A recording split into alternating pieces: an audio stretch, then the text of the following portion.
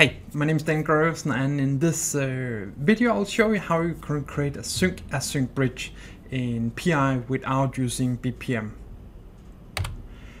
So the use cases of where you want to do this is if you have a synchronous web service or you want to expose something externally as asynchronous, but you are connecting with some asynchronous adapters like a DMS or file or something that has a delay in. Most often this would be a DMS setting. You want that. One thing you have to bear in mind in this pattern is they need to be running on the same server. So if you have a clustered and for instance is using a file adapter, you need to specify that this adapter should only run on this specific node or something like that. Otherwise it could lead to some inconsistencies because the data is not the same place. Or the response message is not the place where it's listening for it.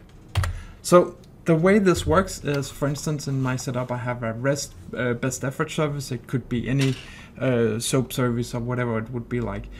Then we're putting the message through our normal synchronous iFlow and putting it into our file communication channel. In this case, this is exactly once, and also down here.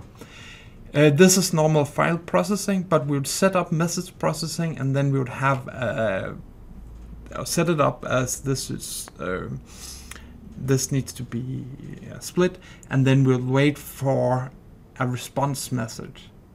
Then we're creating a new iFlow that is listening on a communication channel, where we're setting up sending the message with the correlation ID that correspond to the ID of this iFlow up here.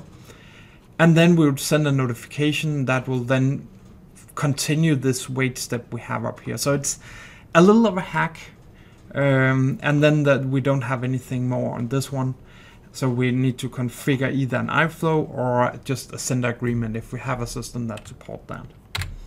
So the way this works here, we have a file receiver module. So we put the request one-way bean here that has parameter pass-through is true.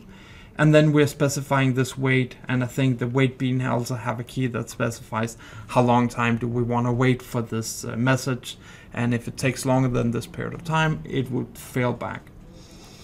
And if we look at the configuration here, we're having dynamic configuration bean, and in this we're setting up a parameter for file name, write file name, or write file name would write the file name into the correlation ID here. So let me just show you how this looks, or what this looks like. We'll go to our system. So I've set it up here in the iFlow here. So here I have my normal REST adapter. I think the only thing here is that this is best effort. So it's synchronous. Then we have our file here. It is saving message into a file. We have set up this ID, and here we're getting the message ID using this variable substitution, which is a good way to do it. We could also have done it using dynamic properties, but I guess this is a lot easier because I don't have to do anything else. So I don't have any mapping or anything else running this scenario. We need to set it to create and not duplicate, because or set with timestamp, something like that. That will cause some problems. And then we have our modules. So here we set the request one-way bean and the wait response bean after the call to the call SAP adapter.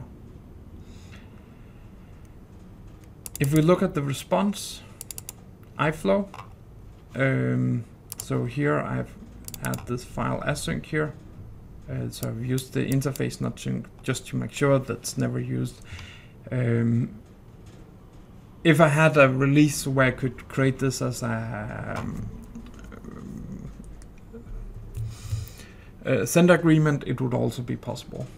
So the file item, I'm reading the same directory. So I'm just making sure I have this directory open.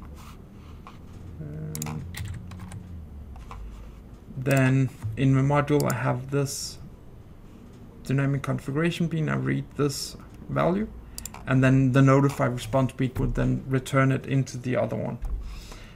If we run the scenario, here it's just any scenario, data, we're sending data. If we look at this system, let's try again.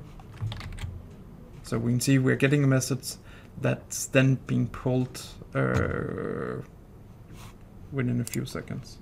So if we look at the message monitor, so we can see we got just one flow here, one message back and forth. No, there should be two, right?